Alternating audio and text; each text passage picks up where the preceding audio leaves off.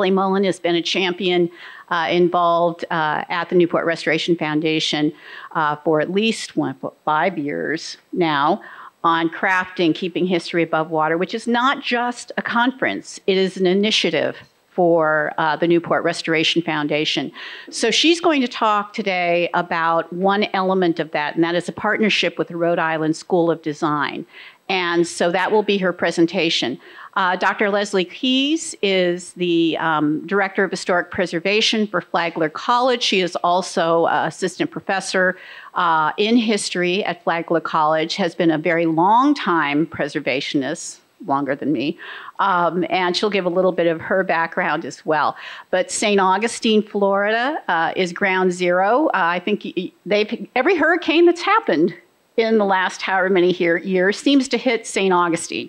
So she has her own personal stories to tell about hurricanes, evacuations, and how historic preservation and the protection of cultural resources fits into that. So I'll start off by asking Kelsey to come up here.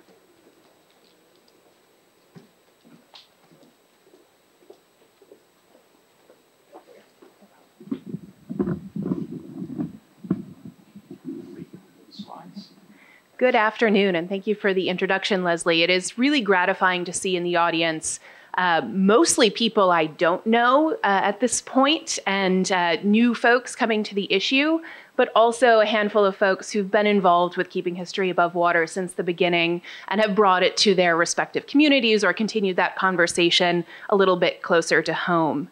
As Leslie mentioned, for the last number of years, I've been knee-deep, pun intended, in this issue, and I'm very happy to share this piece of Keeping History Above Water with you all.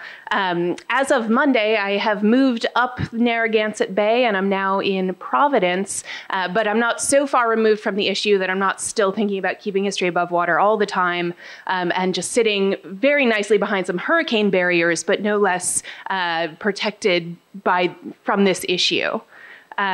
So today, this piece of Keeping History Above Water, as Lisa mentioned, is part of a broader initiative of work.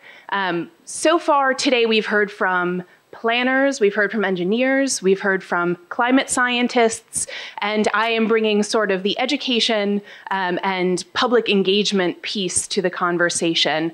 Some of the greatest value around Keeping History Above Water is its interdisciplinary nature, and hopefully that holds some value for you all. So I'm going to give you just a moment to take this graphic in. It's quite tiny from where you're sitting, but for scale, here are some helicopters, right? So that's quite a large structure that you're looking at. Now, I assume most of you are familiar with Nantucket, at least between here and the ferry terminal. So imagine for a moment that the downtown of Nantucket was turned vertical and became a vertical city block. This is a pretty radical notion.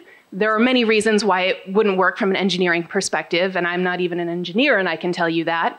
But it's a provocative idea, and it's one worth engaging with.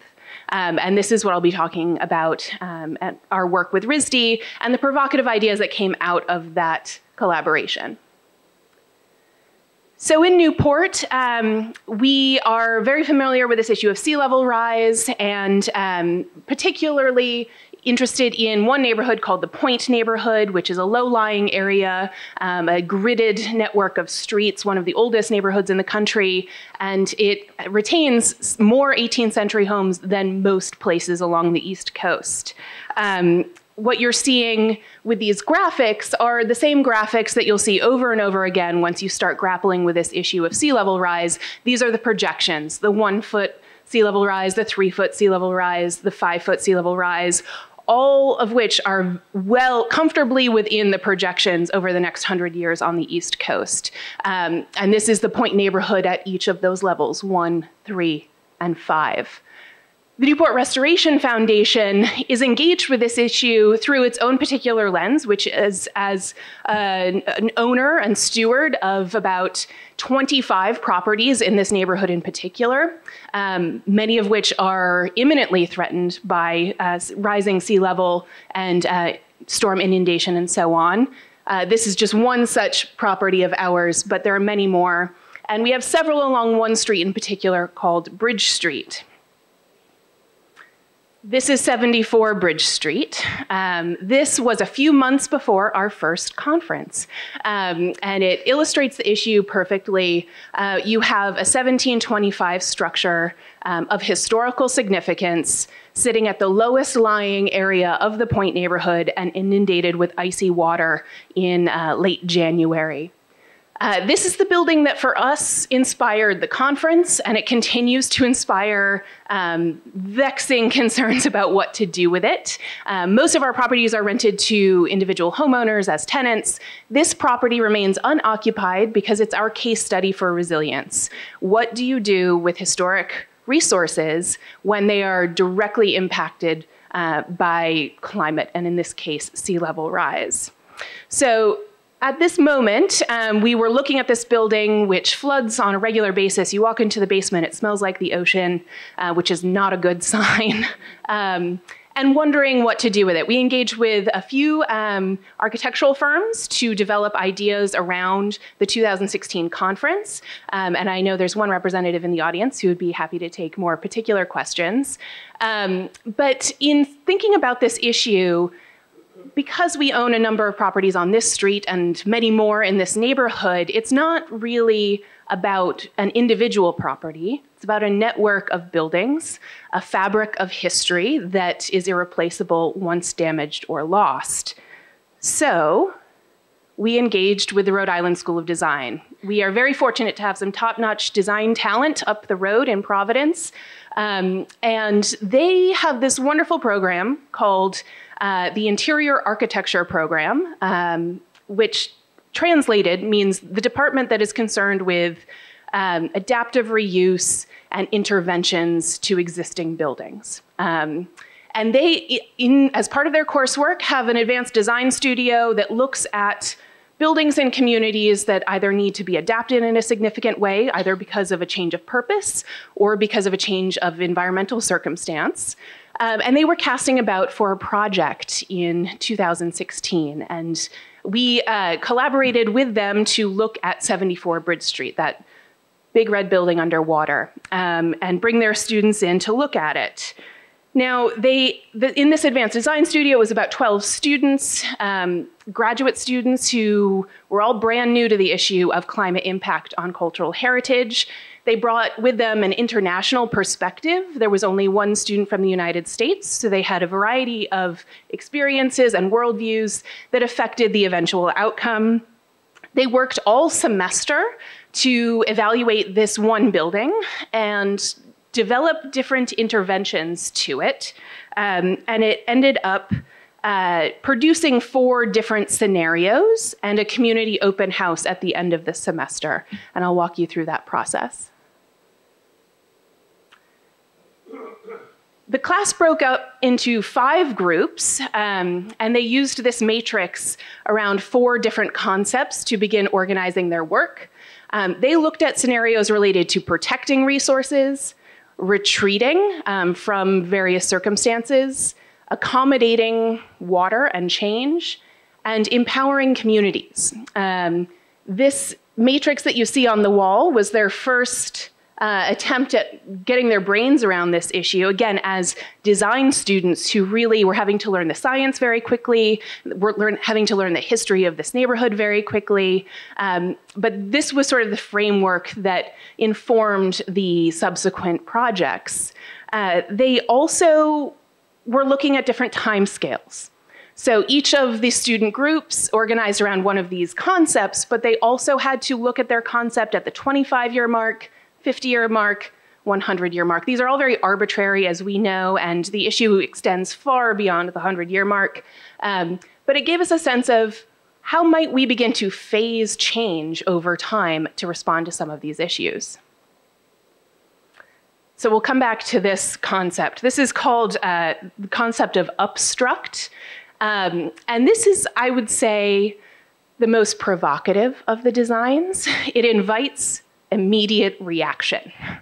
Nobody thinks that this is a great idea, but it starts to get you thinking about what your community or what your neighborhood will tolerate in terms of change.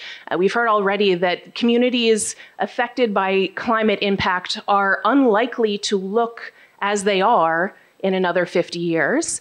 But do we want them to look like this? There are additional renderings and graphics that show how people would move laterally in between this vertical city block. You have the water level down here with an appropriately stormy sea. Again, wind speed is a real issue here. How do people engage vertically? What sorts of lifts? The technicalities don't really matter. This is meant to prompt in you an immediate reaction, and it did just that for the folks we shared it with. This is perhaps a more palatable idea. Another group came up with this concept of gray, green, blue, which is the integration of built infrastructure, green infrastructure, and allowing the water in sort of a Venice concept that some streets would become canals, allowing water into, again, this highly gridded neighborhood. So you could, in theory, turn alternate streets into canals, and with the use of some strategic planting and green infrastructure, create communities that could more or less retain their original character, the relationship of buildings to other buildings, to the street, to your neighbors, in a way that feels familiar but allows for future change. This is another rendering of that particular concept. This is a very similar concept, living with water, again, a canal sort of scheme where you have bridges and sidewalks.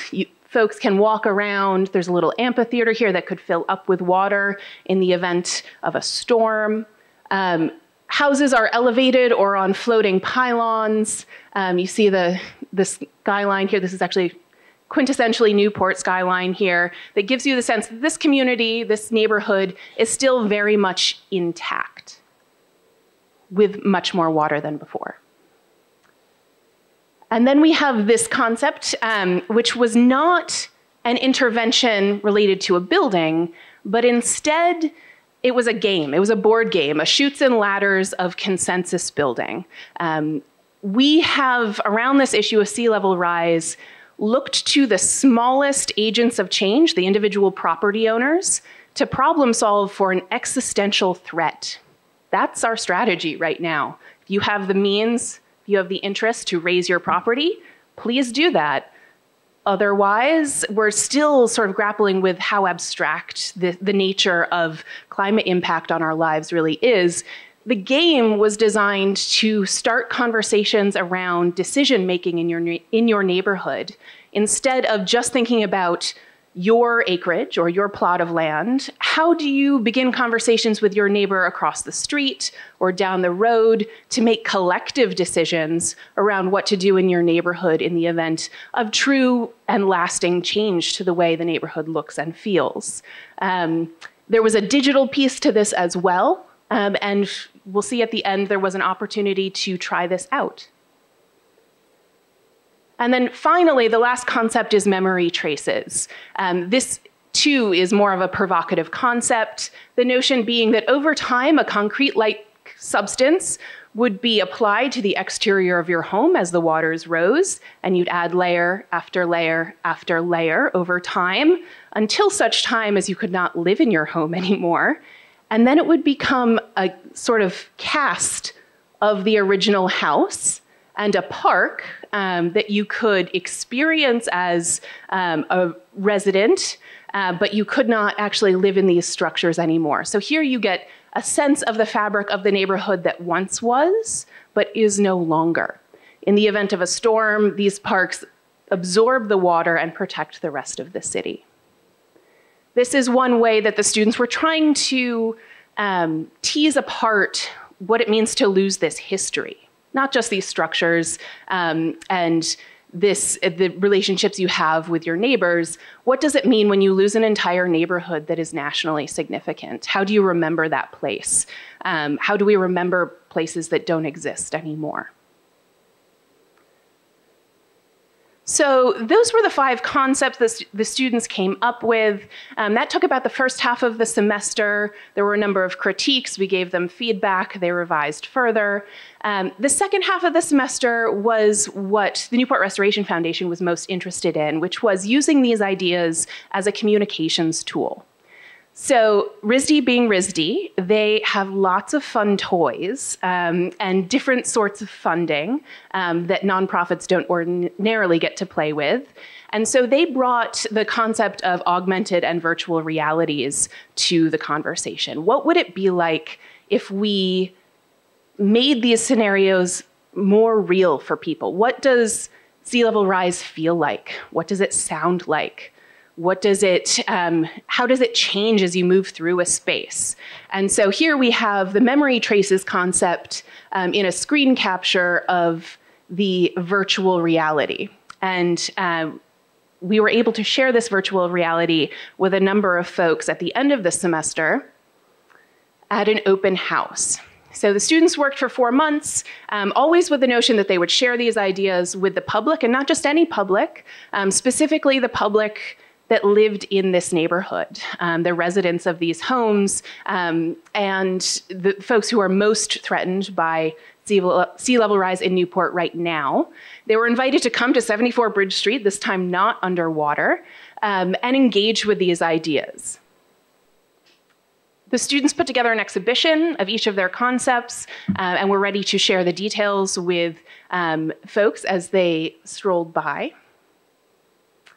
And then we got to play. So here on the left, this is the virtual reality. They brought in 2 headsets and had them hooked up to very complicated machines that I don't totally understand.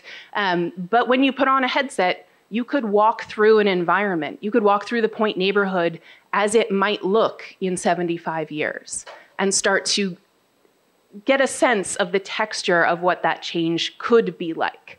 The gentleman here was at the time the Newport Restoration Foundation's facilities manager. So he was, you can see, looking actually surprisingly quite pleased for a man who was thinking about how these changes would affect heating and cooling and electrical systems in our 80+ properties. And then on the right here, we have the augmented reality. And in this case, we used Google Cardboard. Visitors were led through a process by which they could download an app and hold their phone up to various landscapes around 74 Bridge Street and see on their phones what rising sea level would look like in that particular location. It took a little bit of teaching and engagement with folks to get them hooked up to the Google Cardboard. Some took to it faster than others. This was maybe our youngest participant, and he put on that headset and was like, good to go. Was moving through an environment very comfortably. We talked to him afterwards, and he thought it was really cool. But it's in his lifetime, in another 75 years or so, that he will see some of these major systemic changes to his community. This is the game in action.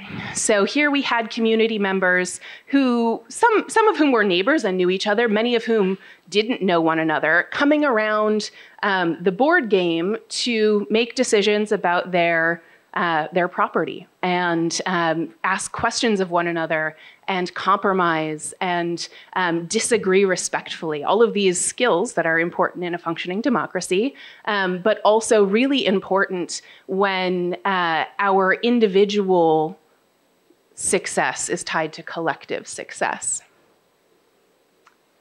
And I would say that that for us at the Newport Restoration Foundation was the most successful piece of this collaboration with RISD. It was extremely interesting, of course, to see these students develop 5 really boundary-pushing ideas, to see those renderings printed out. But we were most interested in how do you start to engage people about what these changes actually mean in a community? How do we communicate the level of threat without that leading to inaction and immobility? How do you get folks at varying levels of understanding and expertise to participate fully and leave conversations feeling empowered and engaged rather than paralyzed and fearful? And in this open house, which had about 150 attendees, we saw all of that happening before us. We had a few city council members attend, very interested in what it would mean to continue that conversation with the Newport Restoration Foundation and many other organizations in Newport. And it took what we had produced. This is the case study report we produced for the conference around 74 Bridge Street. And it brought it into an experiential dimension, which is really hard. Human beings, our brains are not wired to actually understand a timescale beyond about 15 years. Maybe you can push people to 30 because that's the life cycle of a mortgage. But beyond that, it's very difficult for us developmentally to understand time and consequence. And so here we were able to use tools through our work with RISD to begin communicating some of those concepts and make it a little bit easier to imagine a future that looks very different and engage people around solutions. That's it.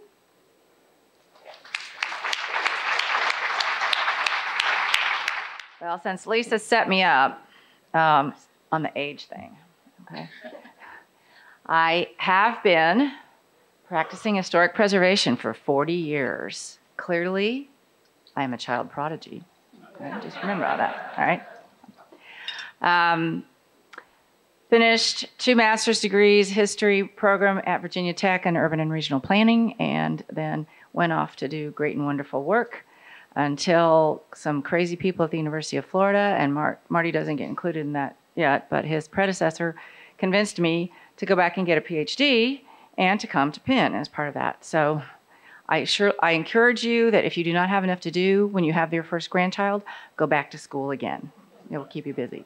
And my grandson could not understand why his grandmother needed to be in school at the same time he was learning how to spell words. Decided that perhaps Grammy wasn't very smart after all. Now, I have spent 30 years of my professional career in Florida. I spent 7 in Louisville, Kentucky.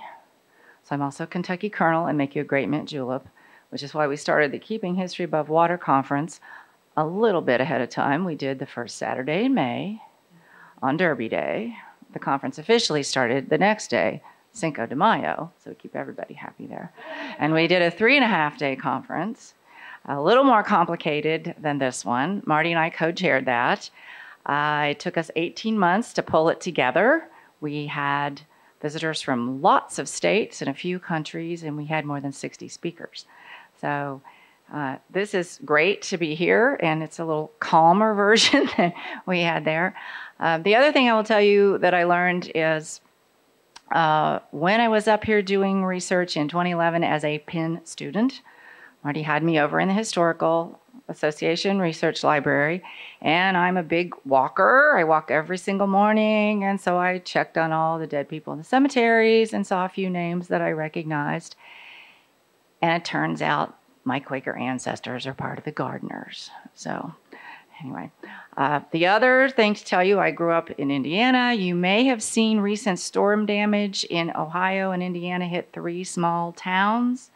The Indiana small town is a little place called Pendleton, which is where my Quaker ancestors went from here and through Pennsylvania and Ohio. And so Pendleton got clobbered pretty thoroughly. So the houses are all still standing, but most everybody's trees are down. The park is gone. The trees in the park are completely gone. So if we don't have enough damage from hurricanes, then we get to do tornadoes. Now, having also said that, I did talk to the filmmaker a couple seconds after he finished, because what brought me to Florida the second time in 1993 was Andrew, which had hit in 1992. And the state of Florida worked with FEMA at the time to designate properties that should have been recognized as historic and had not gone through that official process. So I worked in the Florida Keys for 4 years after Hurricane Andrew, protecting properties in Key West, up in Marathon, The Key Largo Anglers Club had an Adirondack building had been damaged. So I certainly remember Hurricane Andrew. I can also tell you efficiently how to evacuate in 72 hours and how to prepare. I've done museum work, so I put together a manual for the museums down there and the historic sites. We worked with Whitehall. I know a number of you have ties to Palm Beach. So we worked with them to figure out how many staff you need over that course of the 72 hours to pack and crate and inventory items and get ready for that. So that's my 2 cents worth on the hurricanes.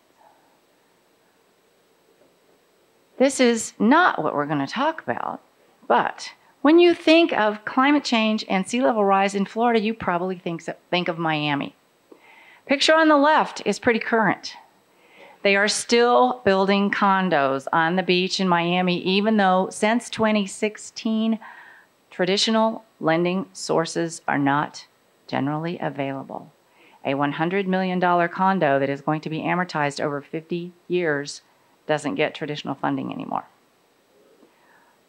So you can have private funding, all sorts of other options, but banks are not doing that. And that 30-year mortgage cycle is probably not going to last in Florida very long. They're encouraging us to think in 15 and 20-year timeframes. Pictures at the bottom. Miami has spent more than $100 million raising streets and sidewalks. That just gave Hurricane Irma another little challenge, and she succeeded. This is one of the cranes on the right-hand side. There were 12 cranes in downtown Miami when that hurricane went through. They are supposed to be built to withstand 200-mile-an-hour winds. Clearly not. So. This is what we're going to talk about. The little tiny city, several hundred miles north, St. Augustine, and about 25 miles south of Jacksonville. It just happens to have the oldest masonry fortification in the United States. And since we are in Massachusetts, it predates Plymouth by 55 years. So the nation's oldest city was founded in 1565. We did a partnership with Lisa and the Craig Group, the National Trust for Historic Preservation, which helps providing small grants to do special projects that will be startups to launch to bigger projects. The City of St. Augustine and Flagler College. Again, I know a number of you probably haven't been to St. Augustine, but I'm pretty sure some of you have seen parts of Henry Flagler stuff because you spend other time in Florida. So you're going to see the first city that Flagler, who was a co-founder with John D. Rockefeller and Standard Oil. This is the first place he spent some money. What we did is a workshop that you are all doing here as well on community values. What do you consider to be the important pieces of your community as far as resources? What are we going to keep? What are we going to adapt? What are we going to let go? Why do we need to think about this? Because FEMA, we all probably need at some point, is going to help you once you have made that determination. That becomes the basis to apply for additional funding sources and to do more planning in your communities. So this is what we did. This is the series of steps. That's our Bridge of Lions, which also manages to get water going right over the top of it, and seagrass wraps around those railings every time we have some good weather. Okay. So we wanted to find out who our audience was. We had about 130 people that participated in parts of our workshop. Physically, they showed up. We had about twice that many that responded to the survey. We have seasonal residents too. Ours is the opposite of yours, as they are there generally from Thanksgiving through Easter.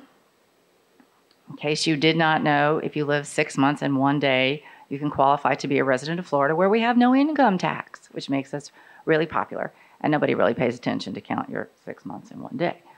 So anyway, thought we'd look at this, see what kind of people we had.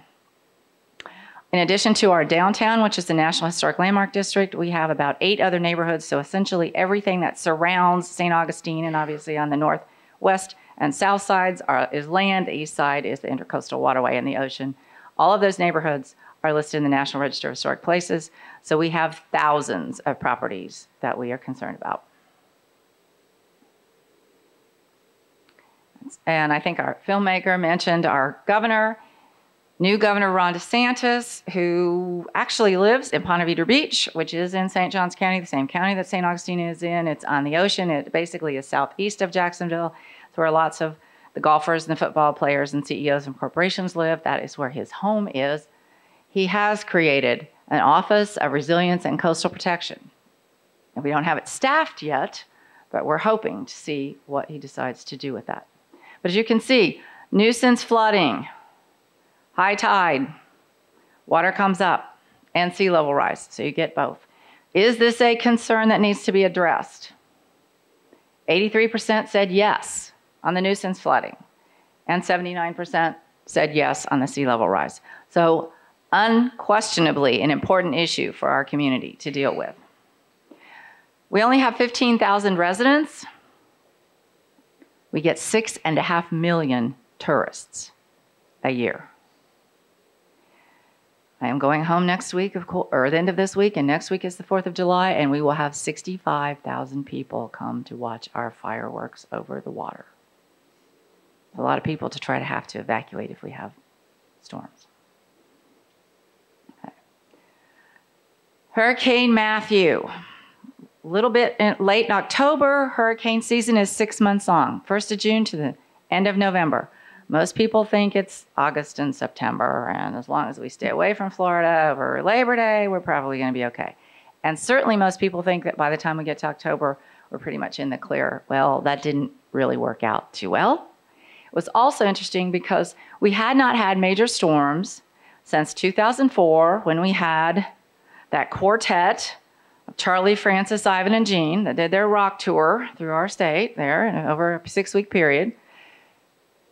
From that time in 2016, we had a whole lot of Northerners who retired to Florida. And if you live in the East Coast, you pretty much came down I-95. If you lived in the Midwest, you came down I-75. And if you lived a little further west, you went down I-65. There really are more than 3 roads to get back out of Florida, but most people apparently do not know that. So that was a change to the composition of our population. The other part is that now that the recession is over and we are gaining population again, we are adding 1,000 people a day, every single day, as residents, not visitors. So, lots of new people. Did we have financial damage, property damage, business interruption? Yes. This is along the bayfront, so the Intracoastal Waterway is just across the street from these businesses. The fort is in the background. The fort, Castillo de San Marcos, gets 850,000 visitors a year.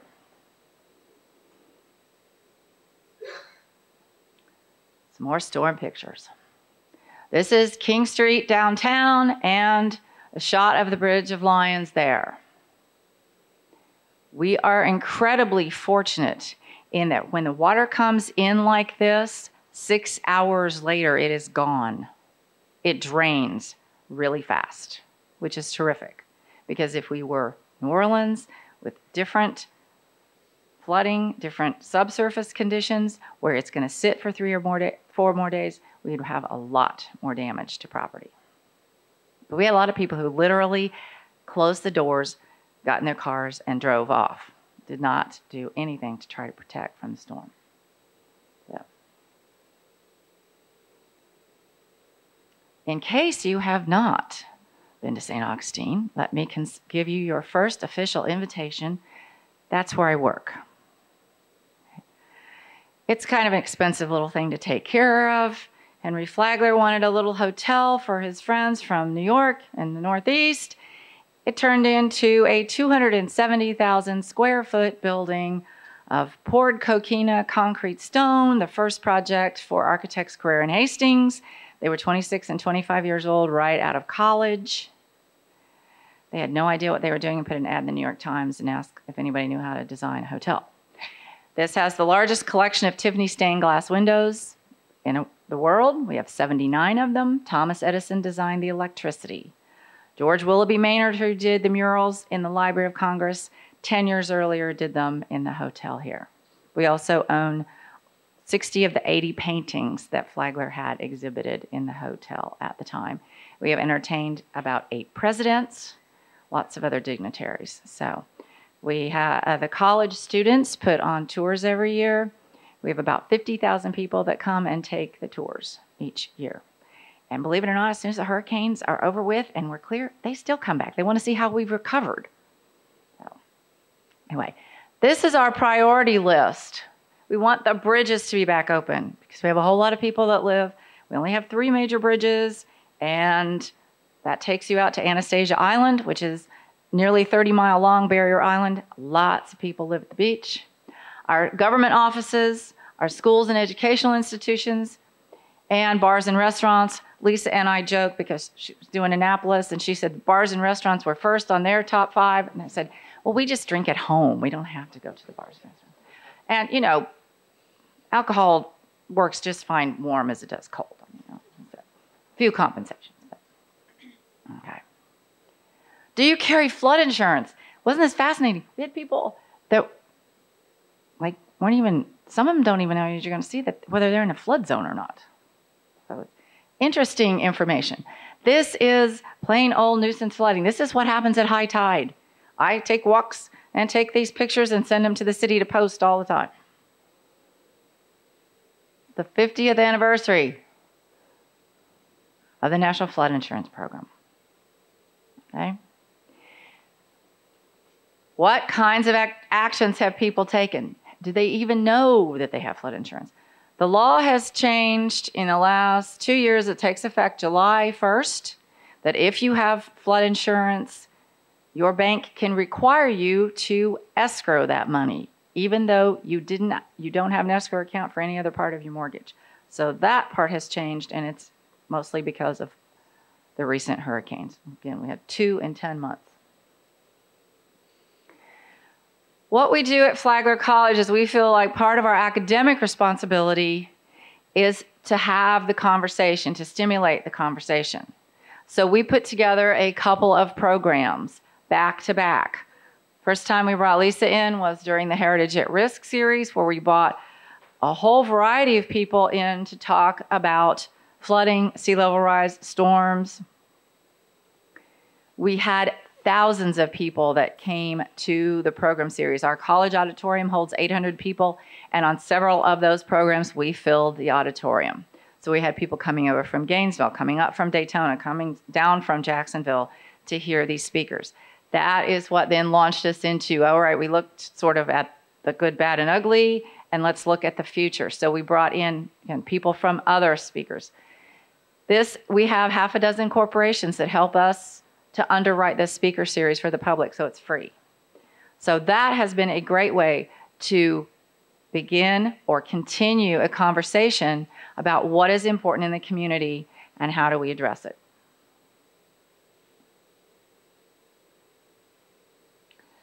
Now, Build Back Better comes out of Annapolis too. When FEMA provides funding, it provides funding for properties to be built back the way they were. The speaker from Sea Grant from Puerto Rico yesterday was talking about that.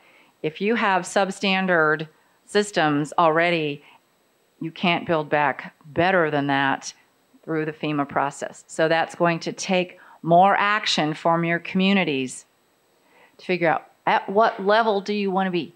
What's the conditions? Do you know what the conditions are of your infrastructure? I understand you guys had some raw sewage issues a few years ago. So, which we frequently have happen during those hurricanes. It breaks the systems down. So, yeah. Okay. We look at integrating our historic properties and our cultural resources. We do a lot of archaeology. We have the first municipal archaeology ordinance in the United States. You cannot legally turn over a shovel full of dirt without talking to the city archaeologists, because we have some of the oldest evidence of habitation. It goes back 14,000 years. So we find stuff all the time. And we've done it. Florida is a leader in a public archaeology program. So we have a lot of volunteers that have helped us to document that history. It doesn't mean you can't build, it just means that we mitigate those materials and we take them out, we use them in exhibits. Much like you have in the Whaling Museum here, we have exhibits of all sorts of varieties. And we have a lot of cemeteries, as you do here. Unfortunately, ours sit nearly at sea level. So when we have storms, you might get to see those relatives again, which is not particularly a pleasant experience. Hurricane Irma took out massive oak trees out of our 2 downtown cemeteries, lifted the roots of 150-year-old live oak trees. And sometimes those roots were, say, hanging out with your dead relative. So we had graves that surfaced after those rains too. Okay. Lisa and I facilitated a workshop where we, again, same kind of thing you guys are doing. We brought people together, and this is what we're doing here tomorrow afternoon. So I have theoretically a list of all of you that registered. I'm doing all sorts of research to figure out who you are. And then we will break you up into groups and you all get to talk to each other. What is important? And that's what we did here. And we had a lot of people. We got some really interesting answers. We have to talk at some level about retreat from some places, and that's a very uncomfortable conversation to have. We can lift some buildings. We can't lift everything. The Castillo de San Marcos National Monument is not liftable. It's built of individual stones. Flagler College, we are not going to lift the former Hotel Ponce de Leon and all 5 sections of it. That's just not going to happen. So what are we going to do when we have storms? Okay. But part of the recommendation, as you can see on here, is looking at how to triage historic properties. What can we be doing ahead of time so that when we have that crisis, how fast we can move and put things back together again or deal with them makes a great deal of help. We talk about PTSD in a serious sense, but we also talk about it as post-traumatic storm disorder. And I don't mean that to be facetious, but it really, when you start seeing, here's another hurricane warning, it's pretty upsetting. So the more that we can protect people ahead of time, the more that we can help them recover. It's really important. Okay. We're looking at natural barriers as well. As you can see at the bottom of this, America's Water Infrastructure Act of 2018 requires federal agencies to consider natural shorelines. So building retaining walls is not the only option out there. And they are Band-Aids. They clearly did not work in Miami. Okay. A series of best practices. Laser scanning. Marty Hilton and the Penn students are going to present their results of that. It's an amazing, effective tool to understand what you have to look forward to in the future. Model adaptation projects. In your community, once you've prioritized, decided what are the most important resources you have, those can become those first projects to become your model adaptation projects.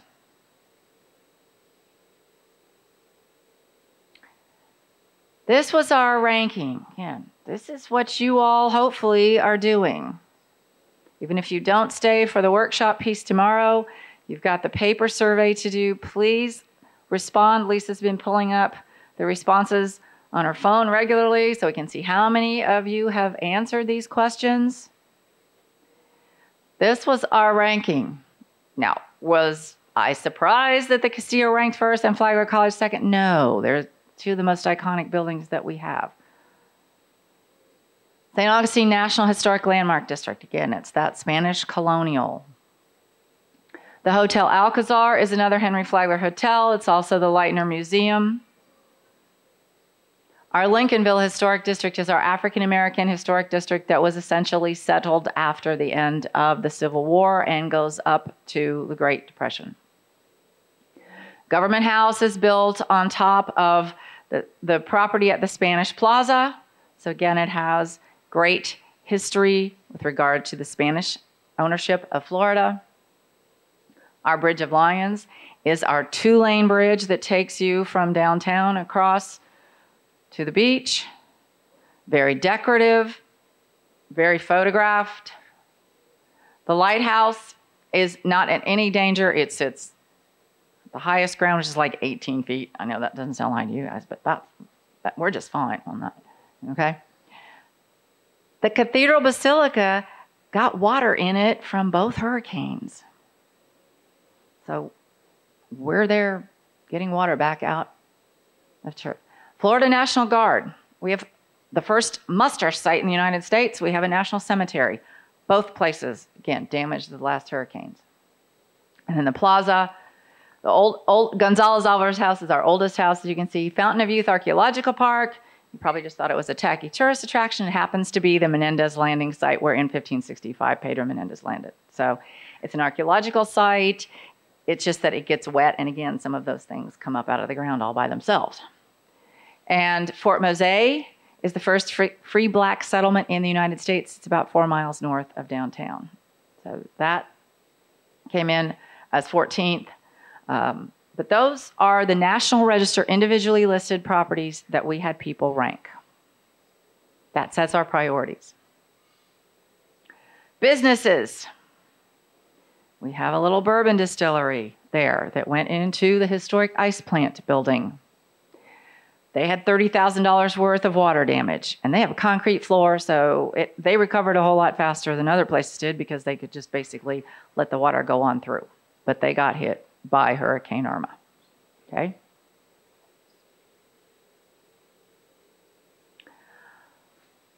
Your priorities with regard to policies and regulations. Note, protect the downtown core. That's our economic livelihood as it is here as well. What do we need to do? Who else do we need to bring into the room? Bankers, financial institutions. So we get everyone included in that. All right, and that's our downtown streetscape. This is our city hall. Adaptation strategies for building. We should know, you should know here what you would want to do virtually immediately so that you're not trying to figure that out because you're under a time frame if you have a disaster. So know ahead of time and tell everyone ahead of time. Another comment from the man from Puerto Rico yesterday, and that was reflected again by the filmmaker today, was know your neighbors. I live in an old neighborhood. We have people have been there their entire adult lives. They're now in their 80s. We make sure that their houses are okay. If we evacuate, we figure out who's going to help evacuate who else. So we still do old-fashioned neighborhood block parties. Ours is right before Halloween, and the kids get to ride their bicycles in their Halloween costumes, and they think it's very cool. They don't realize that that's also we're us celebrating. We're almost at the end of hurricane season, and everybody did okay. But that we make sure that everyone comes to that block party. We know who's healthy, who's not, who's in North Carolina for the summer, and who's in Nantucket for the summer. So if you don't know your neighbors, I encourage you to do that part too, because that will help on some of those immediate steps. And who gets, you band together and you do the old-fashioned barn raising and put somebody's house back together too. Okay? Flood awareness and education campaign. It's a lot less frightening for your visitors if you all look like you know what you're doing too. Okay. And yeah, we board up houses. This is my little tiny house. This is when I'm getting ready to evacuate. This is what my husband's doing. Okay. He's a contractor. We board up the house. We have neighbors on 2 sides out of 4 that don't spend the summers in St. Augustine. They go north and they don't prepare for storms.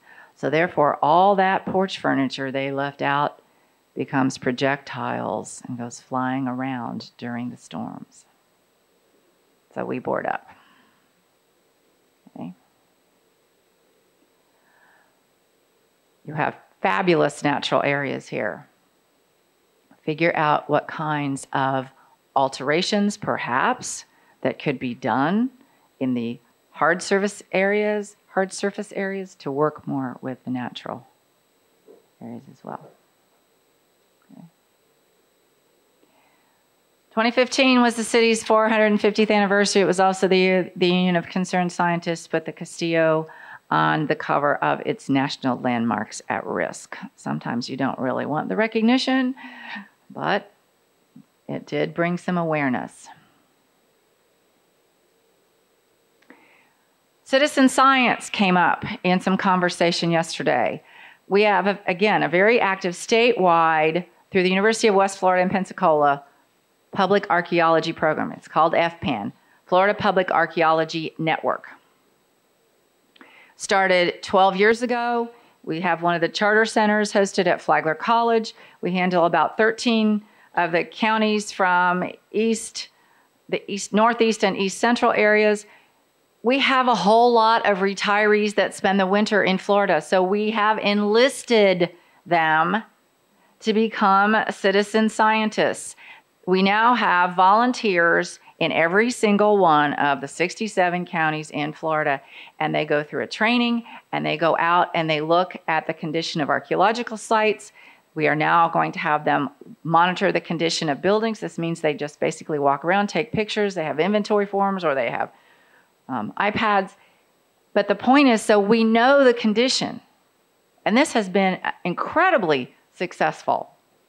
As of 2 days ago, I got a message from Sarah Miller, special category grant, which is our state legislative funding. There's no dedicated funding source. It goes through a review process, but this is legislatively appropriated money. They are getting $595,222 to expand the monitoring. They will do detailed monitoring of 40 buildings, federal, state, local, and private, and they will continue to do all the shoreline monitoring, and this is creeks, etc. Okay? Lisa and I were taking sort of modified Keeping History Above Water. We're going to the Sea Change Conference in Blackpool, England, the week after Labor Day, because England World Monuments Fund wants to know what we're doing here. And Sarah Miller with FPAN will be over there as well. So the positive side of Florida and storms is that we are going to get to have an international audience to talk to and learn from.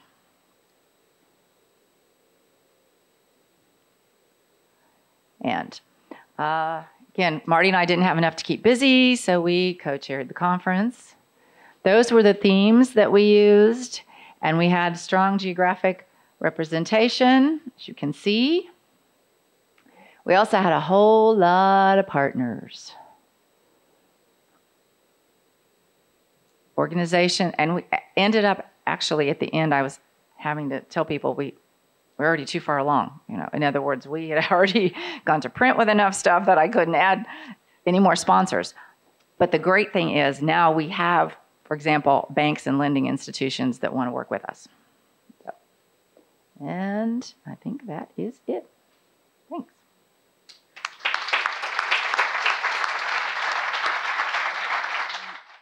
You've heard something about Annapolis today, but what I want to talk to you about is basically the model, much of which you've done here already with updating your hazard mitigation plan.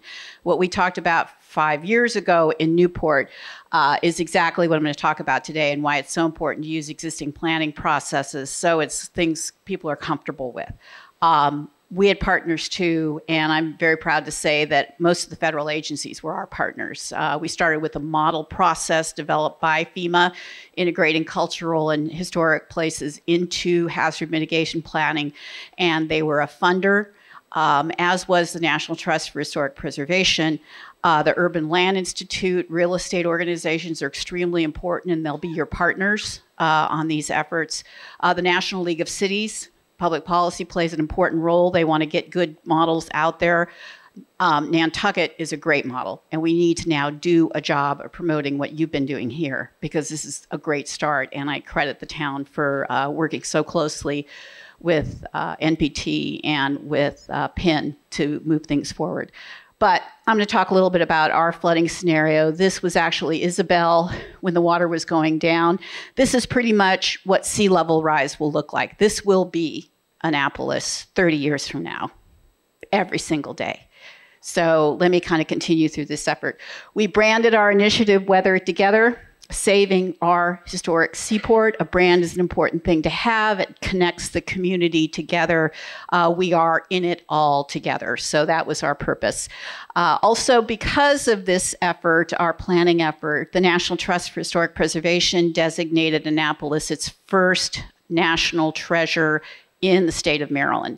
So a threat will oftentimes bring recognition. In this instance, it was good recognition for us because of the need for us to gather funding. Okay. We experienced the greatest increase in nuisance flooding in the past 50 years, 925%. Union of Concerned Scientists, the report that Leslie was referencing, is the one that basically called out Annapolis and said this is a community that needs to address this issue. So we did.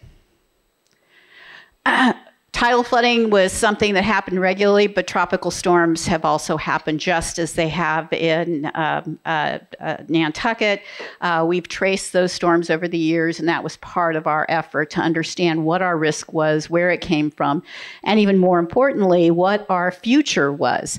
So the modeling that FEMA does, working through NOAA data, is great modeling. It's up to date for our purposes in our community. We've accepted the most recent 2016 flood maps. But what it doesn't really account for is sea level rise.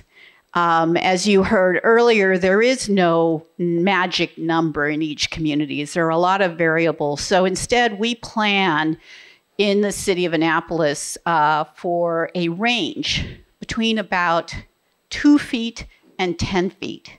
Okay, that's a big range.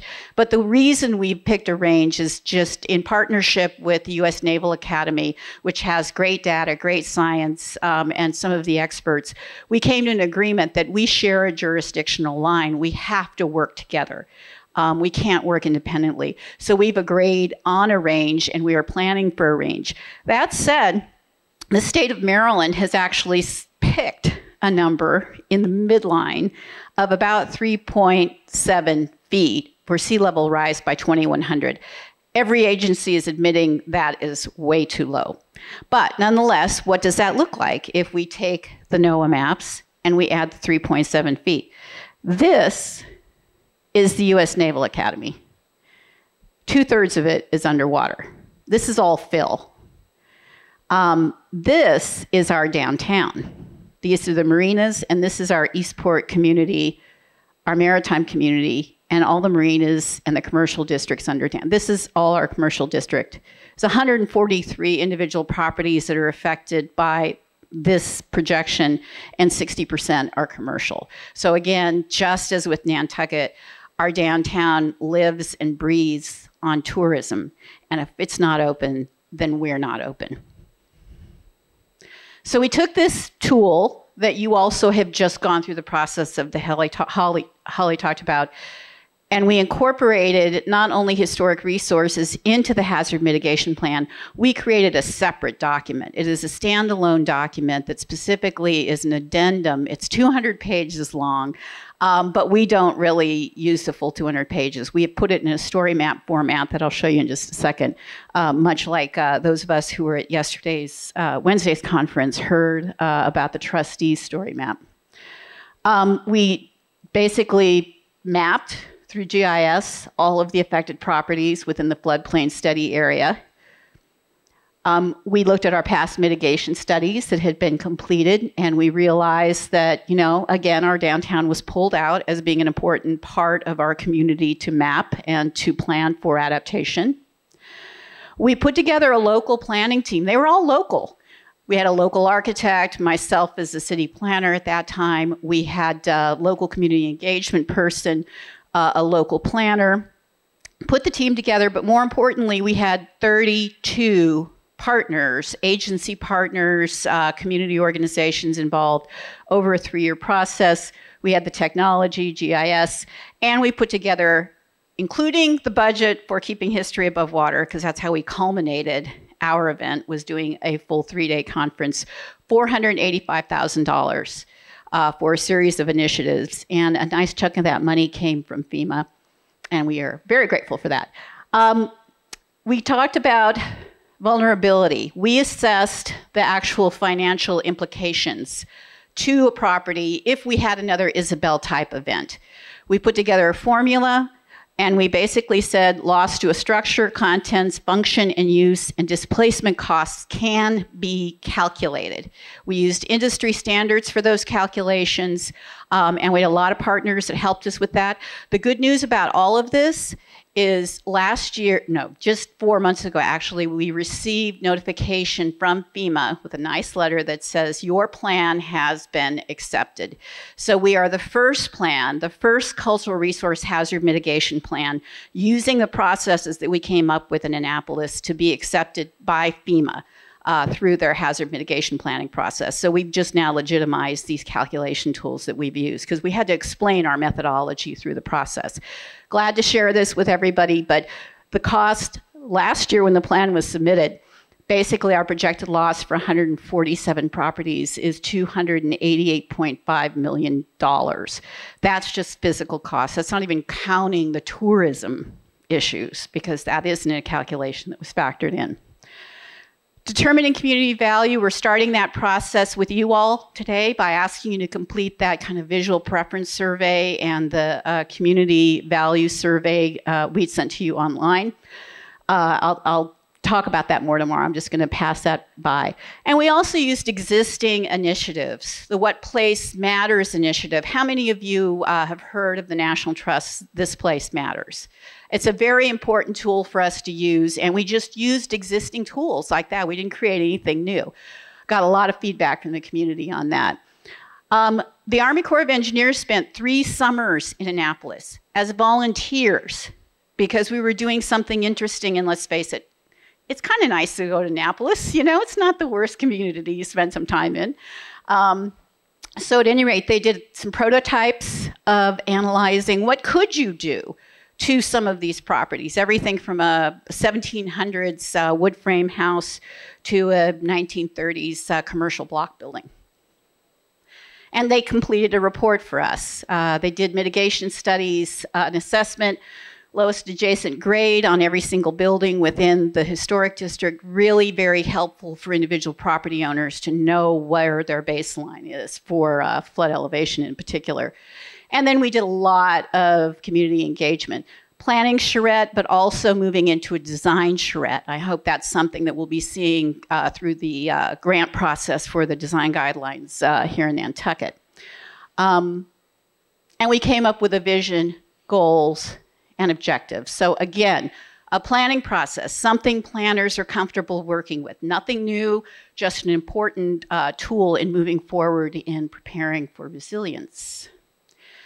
5 goals, and I think what's important about our planning effort is, yes, we need to lead building resilience. And when we said lead building resilience, it was not just in the sense of in our community, it was nationwide. I think part of our understanding as a seafaring community was that we should share our information and experiences with other like coastal communities, historic communities.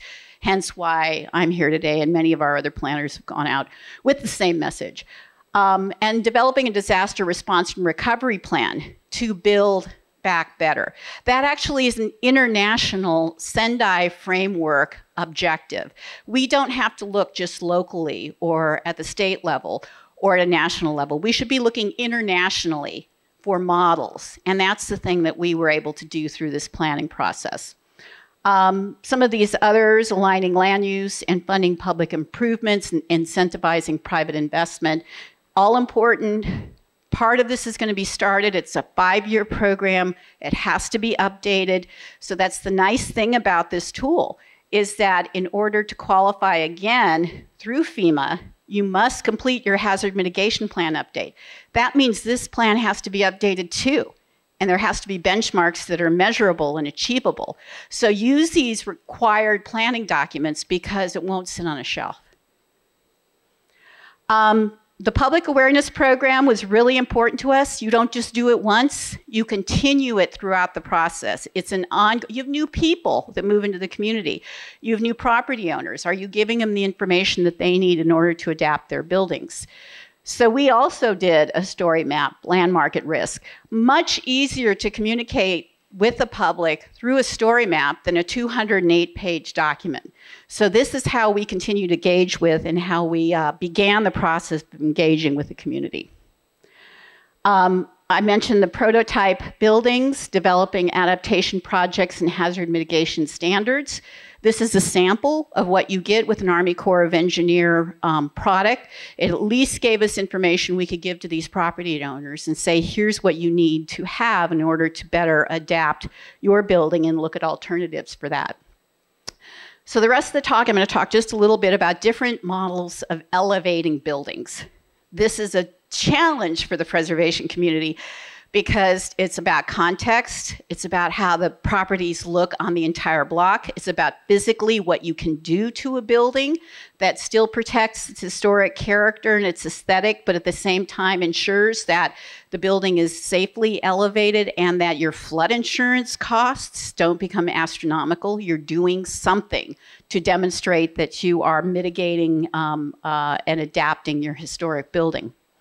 So I'm going to talk about two examples out there, and they're not exactly like, but they both are dealing with issues, whether it's tidal flooding and frequent storm events in Charleston, or something like a hurricane, or in this particular instance in Schenectady, it was in 2011, Hurricane Irene and what it did in Schenectady. Both different types of communities, different types of resources. And one of the things I'm going to just as an educational piece talk about, because within our world of preservation and flood mitigation, we talk about things like BFE and DFE, and that means nothing to most people. But your base flood elevation is really that line at which we know we are going to be flooding. Okay? A lot of communities then beyond that, within your floodplain ordinance or your building code, require that if you're doing new construction, and you're in the flood zone, the special flood hazard area, for example, you not only need to build to a base flood elevation, but have what we call a freeboard. That can be 18 inches, it can be 3 feet. 3 feet tends to be the highest level. I'm certain Miami must be up at 3 feet at this point. But you add that to your base flood. So in a place like Annapolis, right next to the water, that means your first floor elevation is going to start at 8 feet. Next to the water, new construction at the city dock. When you've got a height limit of only 2.5 stories, you have pretty much created a situation where it's economically untenable to do new construction. So these are things you need to think about, and you maybe start measuring your building height from the base flood elevation or design flood elevation. So we have to accommodate and adapt to these changing conditions. But at any rate, you can see the typical examples in Louisiana where they have a single family home and it gets raised and they do some depth. That doesn't happen in a row house community in Annapolis, okay, where we have building next to building next to building. So how do we deal with that? And that is what some of these other communities are trying to address. Schenectady, New York, after the flood, for example, these two buildings here were condemned if they weren't going to be elevated. So this community realized it needed to provide some kind of design assistance in the historic district, the Stockades Historic District. So they did. And I love this quote, because in essence, the State Historic Preservation Officer got together with city, and they said that preserving the historic district fully intact is secondary to preserving the buildings and neighborhood, which opens the option for elevating, moving, and otherwise altering these buildings. If they are not flood mitigated, they will become unlivable. The goal is to preserve lives and social interactions, not just the historic condition of the building. Again, we need to demonstrate some flexibility from in the preservation community as to how we look forward to adaptation. So they came up with some lovely illustrated design guidelines. It wasn't just about here's what you need to do. It was let's show you how you can do that and do it successfully with your particular building type. And it had a series of approaches. If you have to do a direct run, if you have to do a run up from the side, if you have to move your building back, how you address that. So again, a good publication and a baseline for understanding how to do successful design while you're still working in the protection of the character, proximity to the street, the orientation, what we call a Secretary of Interior standards. So then we have Charleston. Now, Charleston has been hit with 3 hurricanes in the last 4 years, and they have incessant tidal flooding. So again, this is a big issue there. And I went to a community forum where they were helping to develop the design guidelines, and community members were there because they were starting to get information from their insurance providers saying, you need to elevate your building, otherwise you're going to be paying $60,000 a year in flood insurance. And that was just not something that they could afford. So they pushed very strongly with the Historic Preservation Review Board there to get some type of guidance for elevating buildings, and that is what they came up with. So through a series of meetings, they first started looking at existing examples, historic examples of how buildings had already been elevated or were well above the floodplain area in Charleston. And they showed, okay, this works. We have, actually, this is an unoccupied space down here, and it's false windows. We all know the Charleston single house. You enter, and as you can see, obviously, this is actually your first level of occupiable space up. This isn't such a good idea. So one of the things that the HPRB and the community agreed on was we don't need to create an opportunity for garages to be incorporated into the design. So there are examples of good and bad already. There were 4 major types of neighborhoods and building types they were trying to address, everything from the adjoined buildings in the downtown area to the more domestic sister houses. Again, how do you deal with a neighborhood where every single house looks the same and at some point somebody's going to be popping up? To the Freedmen's cottages, very small, intimate buildings in the African-American neighborhoods. And then these, the very high end along the Battery, what they call Category 1 and 2 buildings. They looked at a number of areas, and I'm not going to go through and read all the text. This is available on a set of slides that I'll keep. But they looked at site considerations. There are a lot of things we need to look at in terms of context for historic buildings. The site being a key one. How's the landscaping appearing? What's the streetscape going to look like if we make these changes? What's the relationship between the sidewalk and the entrance to the house? And so they had a series of considerations and recommendations relative to that. And these are just some of the examples that they showed. Let's make sure we understand the approach to the house. Is there room to do the staircase? Again, let's be sensitive about what we've got for existing situations. Let's do some landscaping in front. We know we're going to elevate it. How do we deal with that? Do we move the house back? Is there room to do it? To the actual preservation and architectural considerations, understanding things like, where's the chimney going? If you elevate the house, do you elevate the chimney? It's an operational fireplace at that point. So those kind of details were looked at next, including screening and the like. Again, stairs. What do we need to do to incorporate stairs where previously we wouldn't have had stairs, or we would have had a stoop only? So those significant elevation changes to the building and the approaches to the building and the fenestration patterns and the relationship to the streetscape are critical. So this is an example of one property that's being elevated, and normally when you came into this house, you would have stepped up and straight onto the piazza, the side terrace. Well, obviously they've raised that. So what they've done here is you do still walk in, but then there's a landing, another landing. And so you'll go up that landing on the interior, and again, this will be your base instead of what was previously down here. And then the chimney's being moved up.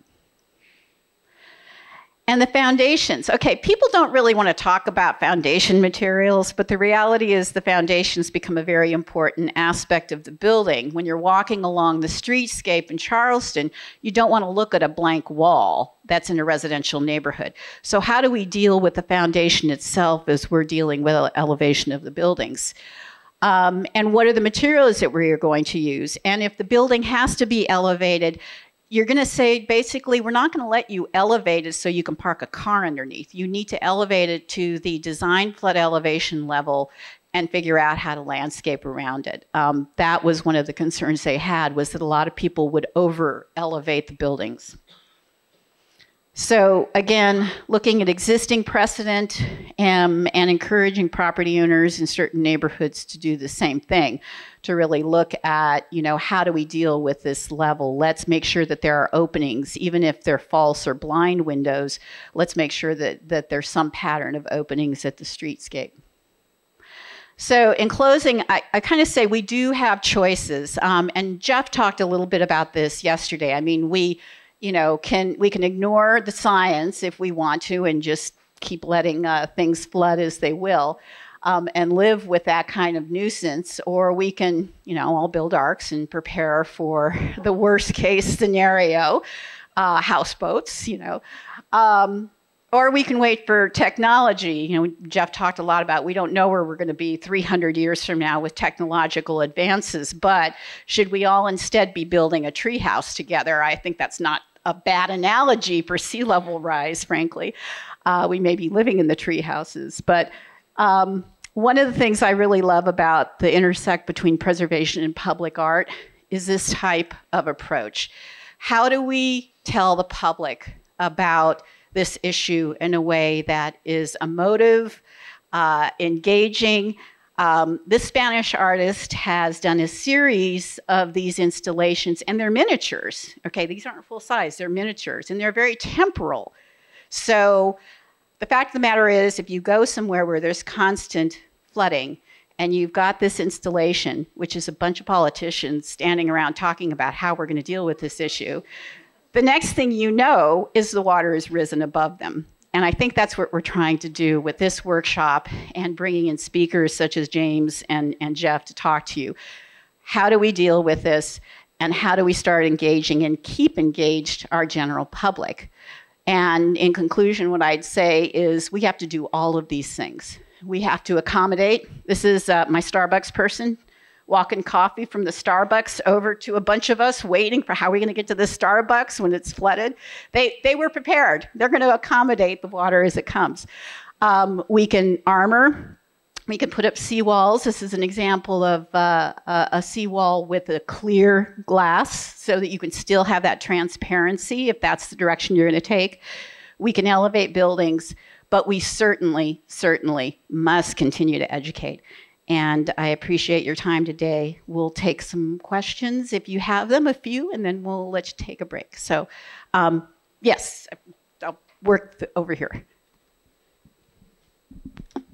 I think one of the key words that I heard you say with regard to codes, belding codes, and look at your height restrictions and being flexible. And there's a being flexible is what I want to focus on, because what I'm not hearing anything about, and this is more of a comment than a question, is whether there's anybody here.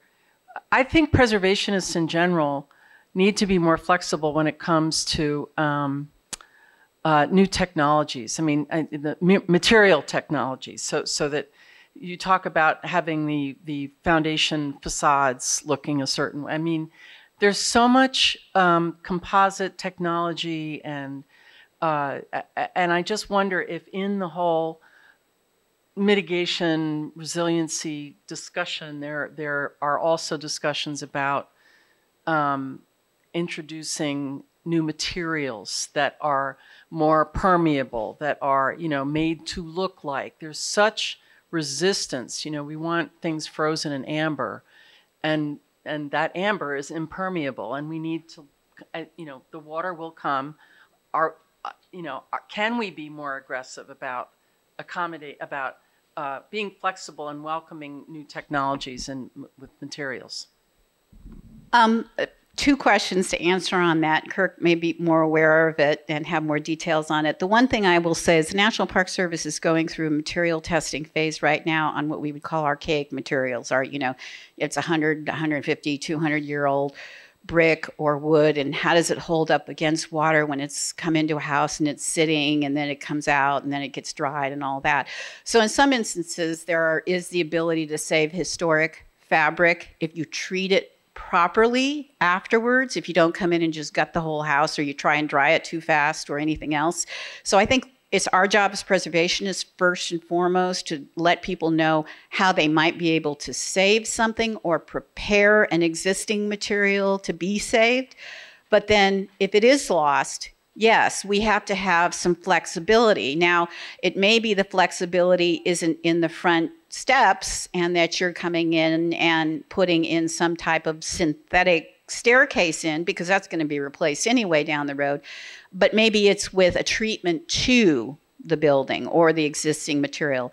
And yes, I think we need more information about technologies. And frankly, we need more businesses to look at this as an opportunity to do some research and to make some investment in this field of basically synthetic materials for existing properties. I think that's where technology comes in, and I think we need to do a little bit more research about what is available out there that can be sustainable, because we're back to the environmental issues, but at the same time meets some of our Secretary's standards, because the standards do allow for replacement materials. It's just we want to make sure that it's the kind of material that isn't going to detract from the character of the historic resource. So yes, we need to be flexible. Yes, ma'am.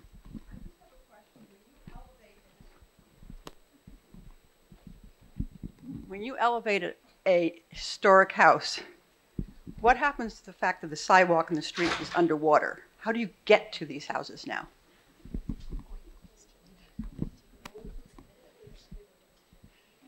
You guys want to take it? It doesn't have to be just about me answering this. So, I think that is a terrific question that we have yet to answer, which is why taking this on a property by property basis is not realistic. What we learned very quickly when we began the Keeping History Above Water initiative is that talking to property owners is important, but you have city systems to consider. You have transportation to consider. You have evacuation routes to think about. Cars, what role do they play in our future? Not only for the carbon load, but where do they go and what roads are we driving on? And nobody has answered that super effectively yet. Right. And I think, true. And I think that's why having both the public and the private partners together within these hazard mitigation plans, and recognizing that as you have to work with your public agencies to be able to help them with these solutions. How do we, my commission, I'll tell you, after we did Keeping History Above Water and we did this planning effort and we brought in the experts, the first thing they said is we're willing to raise our city dock 3 feet. We're willing to raise Compromise Street 3 feet. Their point was that was the issue that needed to be addressed specifically, and they understood and supported replacement and adaptation of what had been always the same elevation of the streetscape for 150 years. So, yes.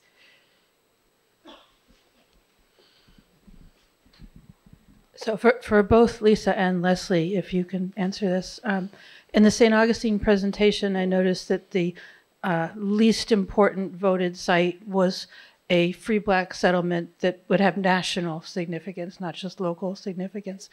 In the Annapolis presentation, I noticed that it was wealthy areas that were threatened by the sea level rise. How do you make sure that communities that are not wealthy are included in the discussion and are respected as we try and relocate or save these other areas? I think that's a great question, and I'll start first and turn it to Leslie. Frankly, in our floodplain area, our 100-year, let's say, or even 500-year floodplain area, the vulnerable communities are not the residents, they're as you mentioned, fairly wealthy parts of the city. But the people who work downtown, that are the service workers, the retail workers, the hospitality industry, come from all parts of the city. So in that instance, it's about jobs. And it's really about making sure that those properties are adapted because it protects a significant part of the local jobs economy, the jobs base. So with us, our next step as part of our plan was to really focus on the economics of downtown and how important it was to ensure that we adapted buildings, because what we had at stake to lose was our employment base. And that had value across all the wards of the city. So that's one way in which we addressed the vulnerable populations. Does this work? Okay. Two pieces. I will echo everything that Lisa said as far as our employees and downtown. We have the same situation there. On the Fort Mose site, it's an archaeological site because sea level rise had already taken it. And so what we have done is document as much of it literally with underwater archaeologists and terrestrial archaeologists, and interpreted that information. And it's also part of the new UNESCO Civil Rights Trail, so that we will preserve it in that sense from the descendants and memory, all that, even though the site has been gone for about 20 years. So as 1992, that Hurricane Andrew, when nobody was really paying attention to sea level rise, we've had 5 inches of sea level rise, and so it has taken it already. So that's where we're sort of, to part of what Kelsey was talking about is, how do you deal with these when the physical resource is not there? So we're using every other sort of interpretive recognition that we can on that. And then again, the downtown pieces, we are very much changing as a community. But our employees come from all over the county. We have a lot of college students that are employed there. And those are the ones that we are trying to make sure still have access to get back into the downtown as quickly as we can. And I would just tack on that your point is well taken. Preservation has a huge equity issue that we're grappling with as a field. But by contrast, look into resilient Bridgeport. So this is a city that's very unlike Annapolis, Newport, and St. Augustine, that has its own heritage that it is looking at protecting from the very same issue. And they've done some excellent work around community engagement and buy-in and investment to protect those resources. So it sort of serves as a compare and contrast moment to these other coastal communities that we're talking about. I think we're kind of at a max of time. So if you have any more questions for us, please feel free to come forward, and we'll give you about a 15-minute break here to replenish, and then we'll be set with our last panel. So thank you very much.